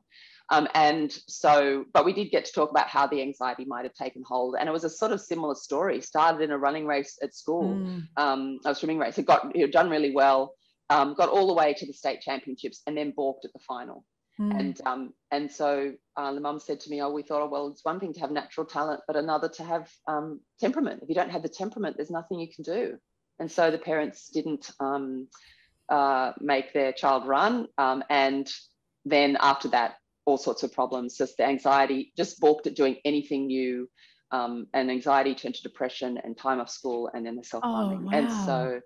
And of course, at that point, I was sort of processing what I'd heard. I'd been telling the story of the DY ladies for a good 15 years at school, always as a kind of quaint way of how I started in the sport compared to these professional days, down at the beach, sandy, all that sort of stuff, waves coming in over the rock pool. And suddenly I was like, oh my God, temperament can be trained, because I know, because my temperament had been trained. And then with that story, I then remembered not just the DY ladies, but there were another 4 times from the age of 8 to 14 where I was in tears before stepping up to the next challenge, and someone was kind. Someone offered me, walked beside me, held my hand, told me a story, did something that helped me overcome my fear, encouraged me, it's an old-fashioned word, enable courage to take on that next challenge. And of course, once I did, the joy of achieving something and the satisfaction is there. And so I realized that actually I called it can-do kindness at first. And then that's what I learned is essentially the definition of compassion, which I thought was always weak. We talk about compassion overload and all this sort of stuff. It's sort of a weakness that you feel too much for other people. But in fact, empathy, or the way that I've learned it, is empathy is the internal sort of circle, if you like. There's 2 circles. So you empathize with what's going on. So the DY ladies empathize with my fear that I might drown, put a girl in the water so I wouldn't drown. And so then the rest of it is all in your head, and so encourage me on. So there's empathy in the center, and then an outer circle of courage and high action. And I think that's as you mentioned, that 2 wings of the bird. It wasn't my analogy. It's been floating around for a while. But mindfulness by itself can be pretty cold, and also it can be pretty self-centered. Yes, whereas compassion is the ability to actually, be in connection with other people, if you like. And so I think that compassion is the heart. It's often said that the mind creates the abyss and the heart creates the bridge. And I think that mindfulness, and John Kabat-Zinn would say that in Asian cultures, the heart, there is the same symbol for the heart and the mind. So if you're thinking of mindfulness without compassion, you're not actually thinking properly of what it is. And even with that, that capacity to say, like in that moment, you're in the ready room, you're facing 3 East Germans, and the thought comes into your mind, I don't know how to do this, which is essentially what happened. The capacity to go, oh, it's okay. That's just natural. That's human. Our brains have a negativity bias. That's the way we've evolved. It's normal that you would be feeling like this. It's okay. We're going to be able to get through this. So that capacity to say to yourself in those moments, come on, sweetheart, you can do this. Yeah.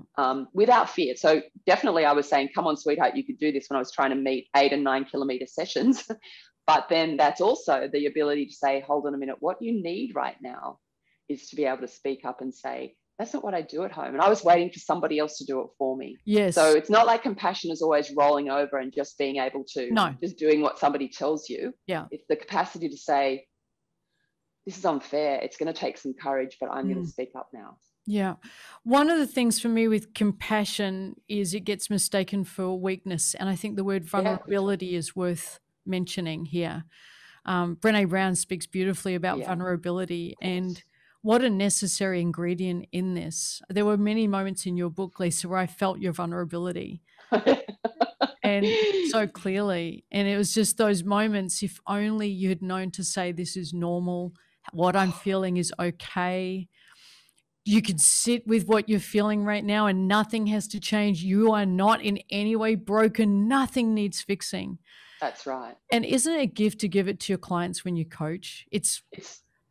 I don't think the coaching research talks about it nearly enough to bring normalization and acknowledgement that where they're at is absolutely normal.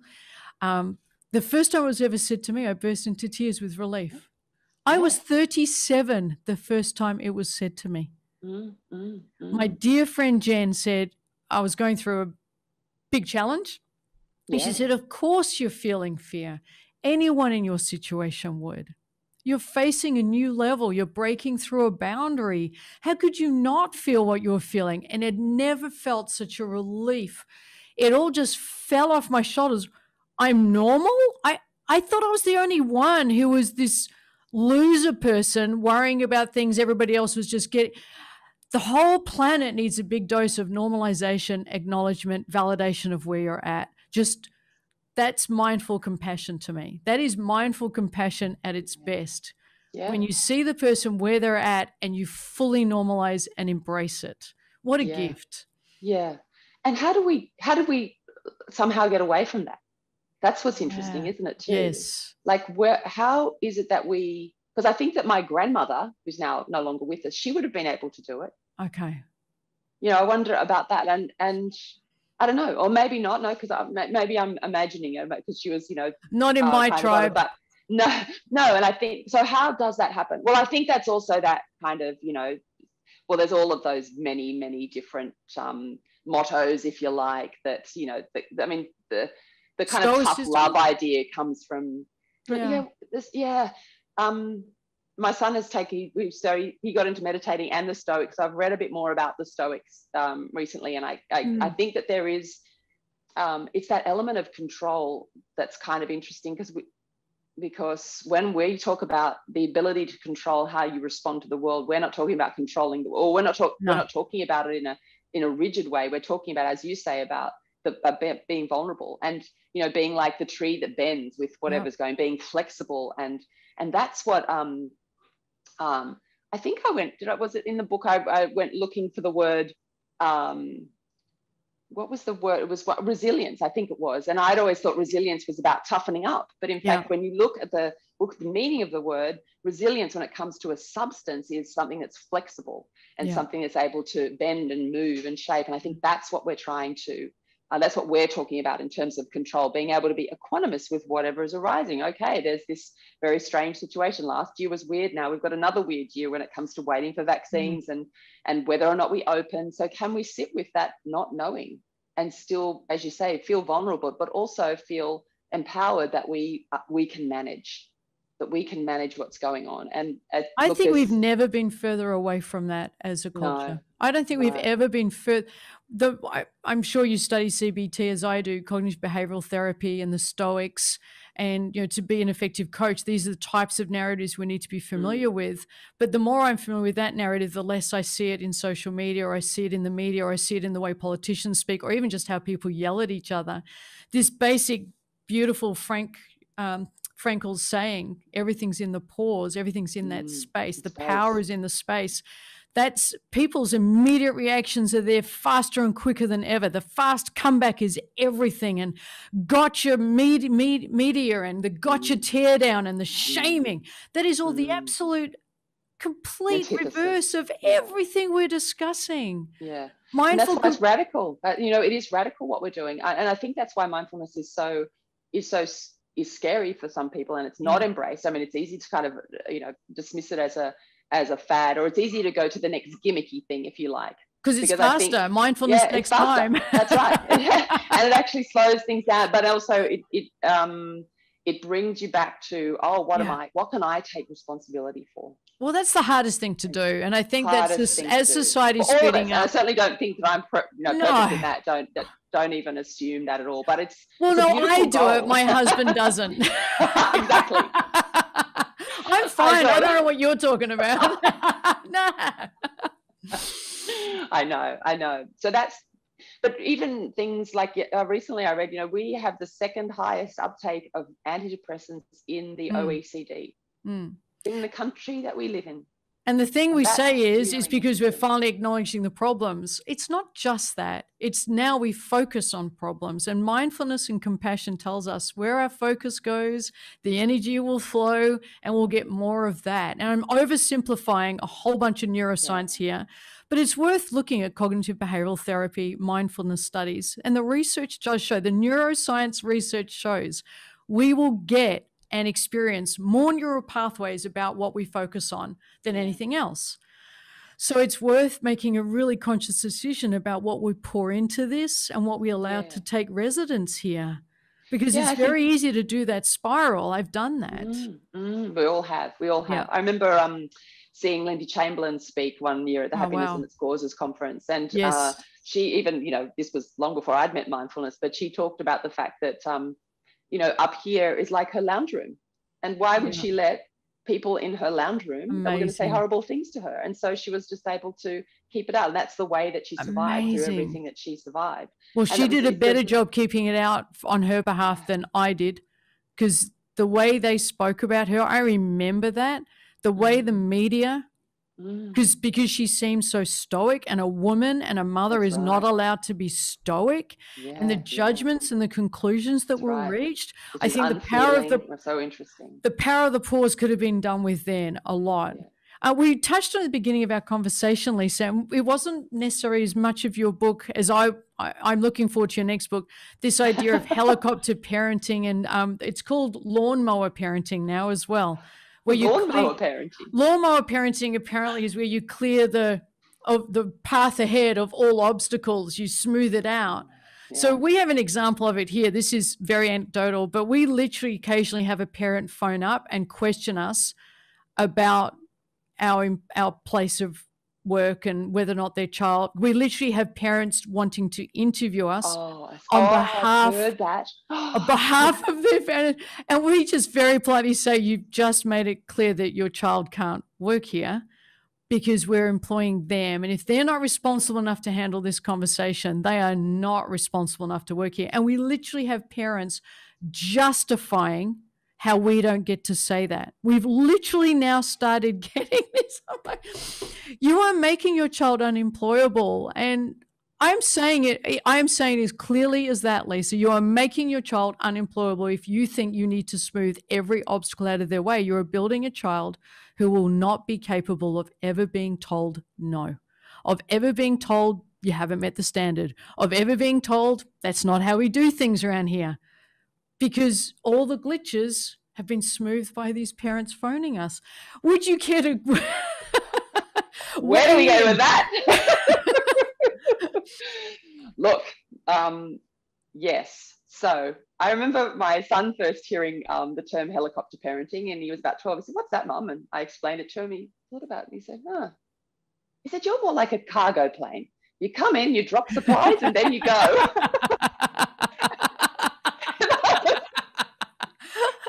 So of course, my husband heard him, and I'm thinking in my mind, gee, cargo plane, you couldn't have said a nice sleek jet or something. Yeah, exactly. Couldn't have been a Learjet. Don't you turn that into an insult.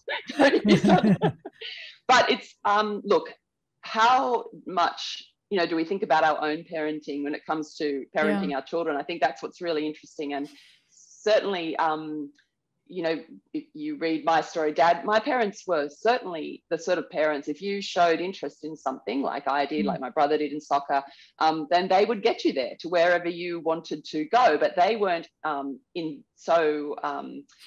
reliant on you being a superstar swimmer, that they weren't supportive of you. So I always say, and now you hear all of the stories of abuse in sport, and even some at a pool. And I was a kid who dad would take me in the morning, at quarter to 5. We first started when I first started morning training with Carlisle, but he'd sleep in the car or go for a run himself. Like, I never had parents that sat beside the pool and watched it. And you felt sorry for the kid whose parent was sitting by the pool watching it, because they were usually, when the parent left, they were the ones that were mucking up in the pool, so they didn't want to be there. So well, I wonder if there's more. I think there's more to it as well. It's the parent who needs, this is sweeping generalization, but I do see parents who need their children to succeed for whatever reason. But the story that I was certainly the month before, like in a couple of weeks before the Commonwealth Games trials, like by then I'd come second at the Open Nationals and the 200 backstroke. I'd broken state records all the time. So I was in a good position to try to almost make that team. But I was exhausted this one night in the pool. And then I was still in tears. I was in tears while I was trying to complete the set that my coach was asking me to do. And I was in tears afterwards with Dad. I felt like I'd let my coach down. I was just swimming terribly. And I said, this is not fun. I don't want to do this. And he took me home, because it was about 15 minutes from the pool, was 15 minutes from home. I walked up the stairs to go and have my dinner where Mum had kept it warm, and he went back to the pool to tell Coach that I wasn't, that I was retiring. And so then he came back with a story that Peter, my coach, had told him about Mark Spitz, and apparently Mark Spitz had wanted to retire just before it was the 100 freestyle. He wasn't going to swim the 100 freestyle, I think, at the Olympics, before, because he might be beaten, whatever it was. It was some story where he'd almost walked away from the challenge. And then he didn't. And so Dad told me this story. And of course, then he had his greatest breakthrough at that moment. And so Dad told me the story, but it was still left up to me. So I slept in, and then I went back to the pool. And I think that's really important. But look, you've developed intrinsic motivation, whereas a child who'll only do it because the parent's involved, that's extrinsic motivation. And every study shows the more extrinsically motivated we are, the less we're going to be able to sustain ourselves through the rocky roads that are inevitable in anything. But the story you give in Glide that I love is the time that the parent, I'm going to misquote you, so help me out here. There was moments where parents didn't want their kids to be in tears. So you were in tears with fear and overwhelm or stress or exhaustion, but your parents left it to you. What do you want to do with that feeling? You have actually a story in here where parents literally said, how could you let your child cry?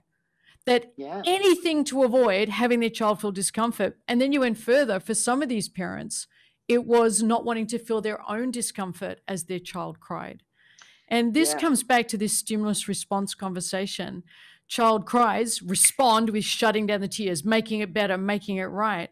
I think you're really so clued in here. That pause, okay, is it okay for my child to cry right now? Is this a manageable pain? Is this a manageable discomfort?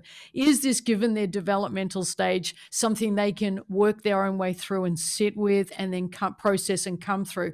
Do they need my assistance? Not, do they need it to be stopped? And I think you spoke about that a little in the book later on. I thought that's such a good point. When is it that we stop the tears, or when do we make the discomfort go away? How long can we manage our own discomfort for to allow the discomfort in another and still call it compassion? Because I was surprised at that response. I'd been telling, as I said, the story about the DY ladies, often in different areas. And then it was only in the last few years, that I told a story about, I think I was asked about motivating your kids and motivating teenagers. And that was the first time it happened. But then it happened a few times subsequently when I went and spoke at, in front of to different groups, where that response was, God, how could your parents let you cry? I couldn't stand letting my child cry. And I was like, it took me from totally left field. I was like, well, I was, of course. I mean, there were times when I had walked away. I didn't like physical culture. I didn't do it. So Mum probably didn't, it wasn't that she was, I don't know, but yes, she certainly let me go. But the DY ladies wouldn't. I think that's the really interesting thing, that they understood what was going on, because it happened all the time at the pool. They always saw kids. It's okay to feel uncomfortable. Yeah, and they knew they had a way of getting through it. I think that's the important thing, because as you say, like the beautiful, we talk about mindfulness. There's 4 foundations of mindfulness, and that second foundation is feeling tones, Vedana. It's a really powerful observation that, in fact, we move towards feelings of pleasant, and we move away from what's unpleasant. And so when your child cries, of course there's a feeling of unpleasantness in you, because you don't like to see them in pain. But I remember one time Dex, it was in year 7, he'd gone to his high school by himself. The other boys had been tutored and went off to Sydney Boys, and he went to the more local high school, and he'd got into the selective stream, but I didn't believe in tutoring, so he was by himself. And then he was struggling with friends. And so I was concerned, because that had been me in year 7 and with swimming and all that sort of stuff. And he said to me one day in the car, "Mum, sometimes I just want to be able to tell you something without you feeling the need to fix it." Yeah. And and that's, we all fall into that trap, of course, because we're caring people. But we are in a situation now, I think, as you mentioned, children, God, we're talking about consent. Consent surely is the ability just to hear the word no and be okay with it. Yeah. Or feel a feeling and be okay that person is having that feeling. But if we've got a whole lot of young people who don't know the word, haven't heard the word no, then in that moment when things are really, are happening, that's, which I'm not condoning, but this is what we need to step back and we need to practice no in a whole lot of other situations that aren't so, acute, if you like. And I think that's something that we're not addressing. And I've heard that, what you described, I've heard that before, where parents are calling, employers to check. Can you imagine? I remember speaking at a school once. I was there to talk to my the year 12s about the sort of the creative writing piece they had to do. And it was the first time that some of them hadn't had their form signed by their parents to say that they could come and hear me speak. So this is year 11s becoming year 12s. And the school was stopping some of those students who hadn't had their form signed from coming to see me. And that was the first time they'd been held accountable for not getting something done. And the way that the teacher sort of expressed it before I spoke was, well, what happens if you pulled over on the side of the road and your car hasn't been registered? You can't say, "Oh, Mum didn't do it." What are you going to tell the policeman? And so I told the story there that my son was in year 7 at the local, high school, and he'd lost 40% on an assignment that he put in because he handed it in 2 days late, and it was 20% each day. Yeah. And they were like, "But didn't the school call you?" And I was like, "Well, no, it's not about me. It's about him." And he didn't do it again. I could tell you that. Yes. So that balance of being there, being supportive, but not stepping on too many toes and letting them discover things for themselves, I think it's incredible. Yes. And we were really pleased when last year he decided that, our son decided he was going to go to the ANU or apply to the ANU, because he'd read a study said that the unhappiest cohort in the society is 18 to 24-year-olds who are still living at home. So he decided he would live out of home. Good on him. I'm just thinking about the repercussions of why that is, and that's a good study to know. I can think of so many reasons. Well, I think also we talk about initiation, don't we? And we talk about things we were allowed to do, like there's that whole the hero's journey type thing, the Joseph Campbell stuff, where there's a lot of initiation stuff through we're supposed to progress. Yeah, you're supposed to grow up. You're supposed to mature. Yeah. And yes, I was at 16. I was a captain of an Olympic team, and it was stressful, but talk about a way to be initiated into growing up, into speaking up for yourself, into a whole lot of really good things. So as a in terms of personal growth, it was an amazing situation to be part of. And at the same time, we were also going out. We were going to bands. We were trying to get into the local pub. Like, I know that it's not seen as the dumb thing to do, but at least we were. I think now, God, what about if kids were just distracted by the band playing? They might not actually be drinking quite as much. You didn't leave the spot to go and get a beer. Not that I was drinking because I was swimming for Australia, but we were crowded in. You wanted to hold your spot. You were close to the band. So. There were a whole lot of things we were allowed to do then. That exactly. And society's doing it. You're not just stranger parents. danger. They actually have laws in 14 states in the United States where it is illegal to have a free-range child, which means a child catching public transport without an adult supervised is against the law. It's illegal. As a teenager? Yeah. Yeah. You literally can be arrested as a parent for neglect and so in Japan, they have the opposite. So they actually have entire systems of schooling where you're not allowed to bring your child to the school. They all have to use public transport. They can stick together. It's absolutely fine, but they're all expected to learn the independence. And then in the schools, they have to clean their own school. They have to prepare the meals, keep the toilets tidy. There's this sense of respect for the community space and how they operate within it.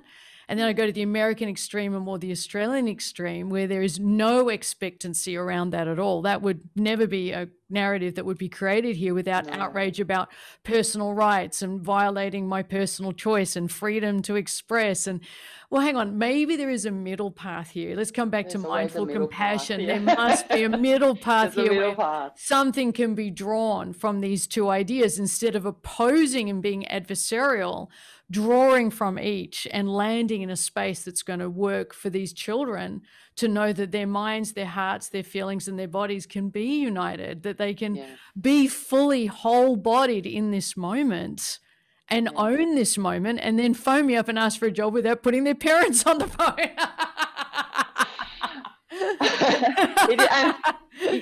You would have the same, not quite that, but the same thing where people come to you and say, oh, what can I do? My kids are experiencing anxiety and, blah, blah, blah. And I'll say, come to my course.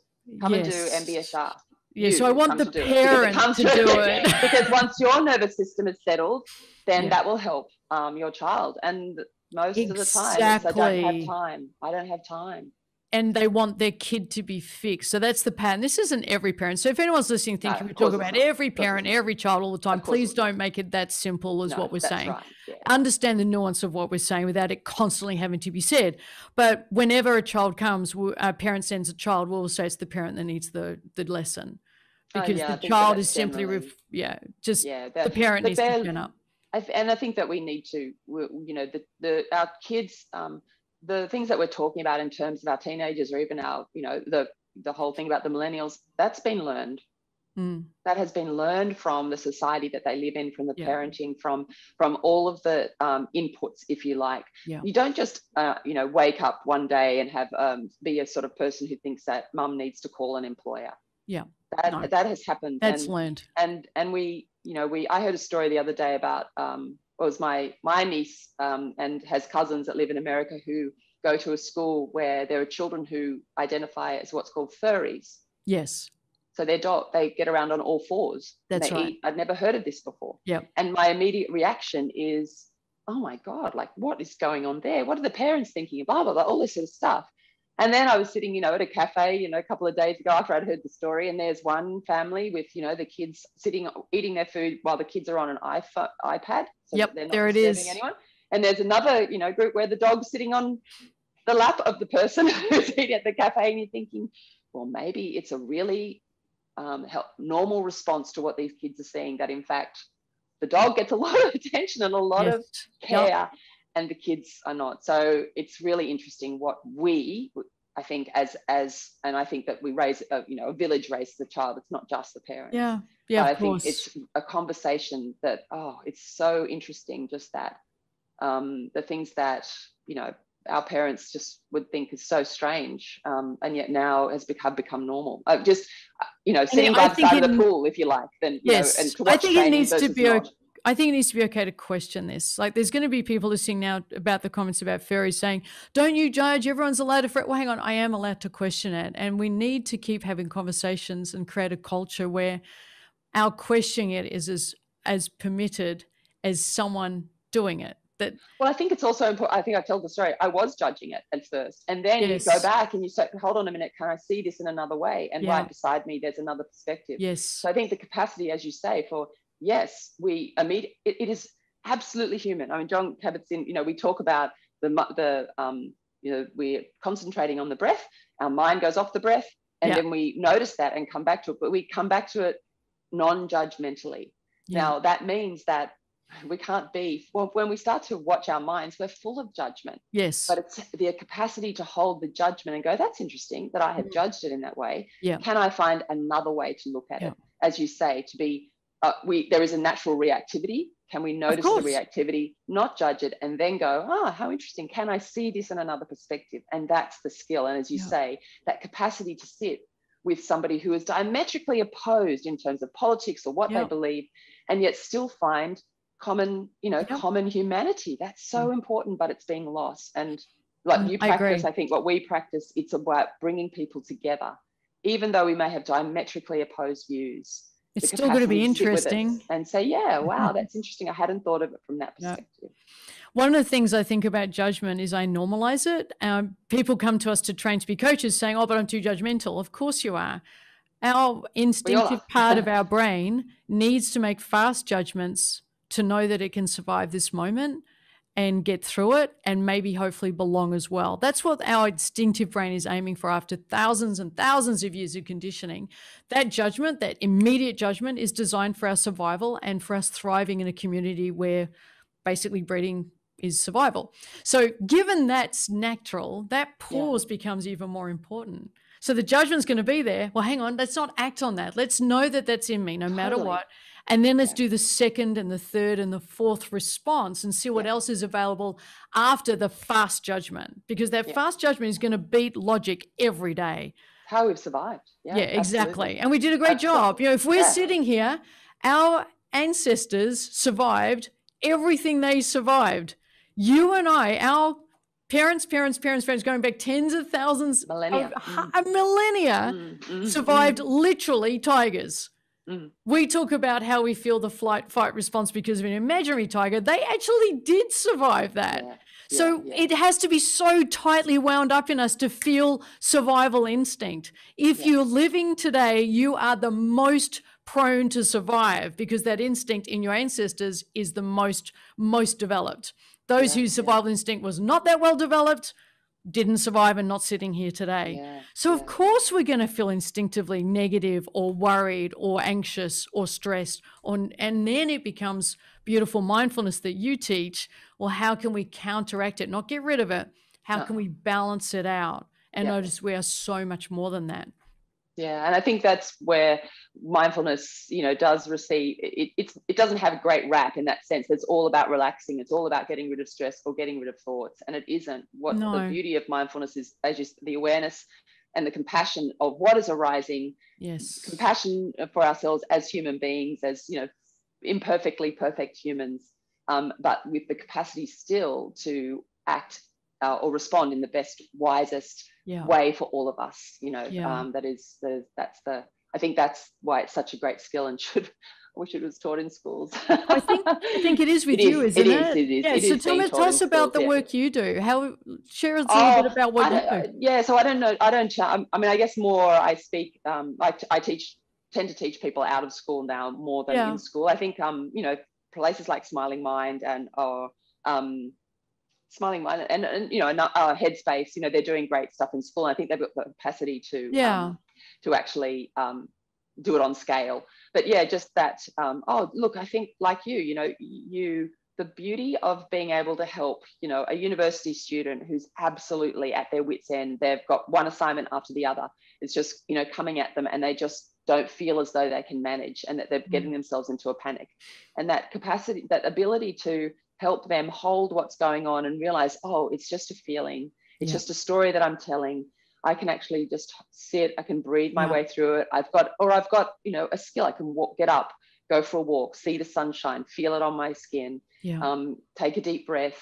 Oh, okay, now I see a way through the assignment. I can see what I couldn't see before and then come back to it in a much calmer place. And we see it all the time. You see it in the clients that you must coach, that I see it in the people that I teach, or that that essentially I'm on the path. So we're teaching one another in many ways, because we learn as much from the people that we work with. And I think that it's so nice. It's just so needed right now. It is. I agree. And I also want to turn off social media. I want to teach mindful compassion, not on social media. So I tell you what turned me off social media last year. It was I've got it right here. it was very interesting. When I went to live in New York, I studied acting, right? And that was my first kind of think, I've got to work out what's going on. I'm somehow disconnected from my body. It was very interesting when I started. But the beauty of it was that, you know, back in 1990, New York was the self-help capital of the world. We didn't have it here, of course, but there. But I couldn't get through a whole book. I'd think I'd much rather read fiction, you know, or that's what storytellers are about. They're about showing human behavior, and you walk in someone else's shoes, you know, the old Atticus Finch thing. And so then when this came out, I don't know if you read it, The Living Sea of Waking Dreams by Richard Flanagan. So it came out, I don't know, maybe October last year. And the disconnection in this book, it's unputdownable, and yet it's just thank you, so incredibly powerful. Okay. And I think fiction has a wonderful way of doing that. That you're just like, I'm supposed to be on social media to promote my book and everything. So I was like, I'm not going to be. that was so interesting. Just the pain that those people were in. It's a bit of magic realism. So you have to go with the idea that a woman is losing parts of herself, and then her son is disappearing in front of her, and then the disconnection, of course, with buyers, with nature. It's really wonderful. It's powerful help too. Disconnecting from social media if you're looking for it. I love reading. I really have no trouble. I recommend this book, Glide, Taking the Panic Out of Modern Living by you. I have no trouble finishing whole books. I want to know the narrative, the hero story arc. I really respect what it takes to craft a book, because it's all those tumbling thoughts and experiences you've got to create into a narrative. I think it's a wonderful thing. So I am who I am today because of the journeys people have had prior to me, and they gave me the privilege of accessing their experiences. I know I am who I am today because I was able to draw on the books I've read, the experiences that others have had that have contributed to the choices I can make in that pause. If I can be still enough. I think that like it was the same thing. It was not the same thing. So it was my ability to actually shift into that self-help space. I don't think I was ready to say I was, I think particularly also at that time you were reading stuff that, you know, it was your mother's fault that you were the way you are. And it was that sort of stuff. Like, I don't want to blame somebody else.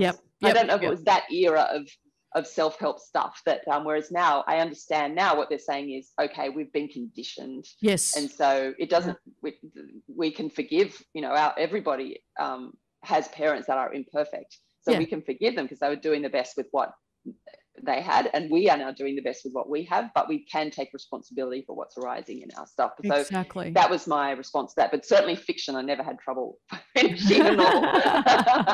But at that time, I was also wanting to write a book, so I hadn't quite got congratulations. To that stage yet too. And we haven't mentioned that to our viewers. You've written 5 books, so that's just phenomenal. Now, Lisa, is there anything you feel we haven't covered that you'd like to talk about? I think generally, is there anything? I guess the one thing that I would say is that the trouble with my thinking got in the way of joy, got in the way of me enjoying what I love to do. I've been so fortunate in my life that I started with swimming. I found swimming. I loved it. And then the journalist that I was traveling with said, you should be a sports reporter, because I was always writing. So I love to write. I love to interview people. I love to write books. I love to, you know, go to acting school, live in New York. I've always done things that I really love to do. I've never really worked in that sense that I haven't enjoyed my job. But it's more the thinking, or the trouble with my thinking got in the way of my joy. And so what we can talk about, you know, goals, you know, achieving and all that sort of stuff. Like in the end, I think that we're here to have a beautiful time, or have the best time we can have with what's going on. If we can be aware there's going to be stress, we can't take it out of our lives. No. And also there's good stress, you know, there is stress of a challenge that we want, something that we'd like to achieve. But if we are, the more aware we are, the more present we are, the more we can catch joy and beauty on the run. And I think that's what these practices have given me. That's fantastic. Thank you so much. Where can people discover more about you, Lisa, and the work that you're doing? You can go to my website, evermind.com.au. Make sure you put the AU on, or you'll go to a nursing home in New York or somewhere like that. So evermind.com.au, or Lisa at Evermind if you'd like to .com.au if you'd like to inquire about, you know, upcoming courses, or about private coaching. Yeah. And my book is available in Glide, I should say, is available in good bookshops or at Booktopia. Of course, you can get it on booktopia.com.au as well. Thank you. They've got a pile of those books at my bookstore. Great. Well, yeah, hopefully they're selling. They had a pile. It was fantastic. I was so pleased for you. That's how I found it. I just thought it was fantastic. Good on you. Thank you. Yeah, congratulations. I mean, I think when you discover something like this, it's like coaching, like, oh, there's a way through this. We don't have to be having a bad time. Yes. We can actually free ourselves from those things that are causing us stress. A lot of the stuff, a lot of it's inside. And the more you can free yourself from that, then the happier your life is. Yeah. Beautiful final words. Thank you, Lisa. Really appreciate you. Oh, pleasure. Pleasure was mine. Thank you.